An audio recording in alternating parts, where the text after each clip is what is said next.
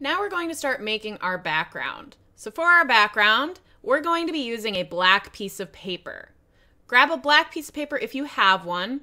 Otherwise, you can just draw your winter scene on a white piece of paper. On the black piece of paper, we're drawing on it with a white crayon. This is what's really going to pop. You could try a white colored pencil, but it won't pop as much as a white crayon will.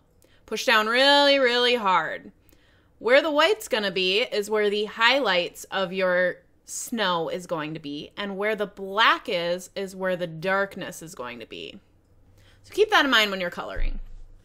Once you're done coloring that all in, then we're going to take our snowman and we're going to cut him out, and then we're going to put him together on the paper. Remember, if you're using bottled glue, you don't need a ton of glue. Just a few dots will be enough to glue this all down. Once your snowman is all put together, you can start your background. I made a moon and some snowflakes.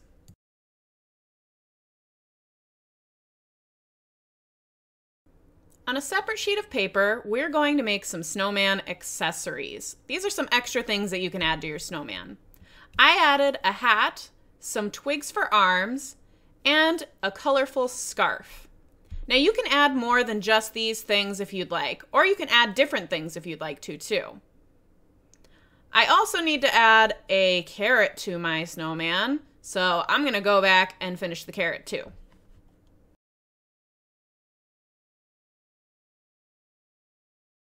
Remember to really take your time coloring in nice and neat.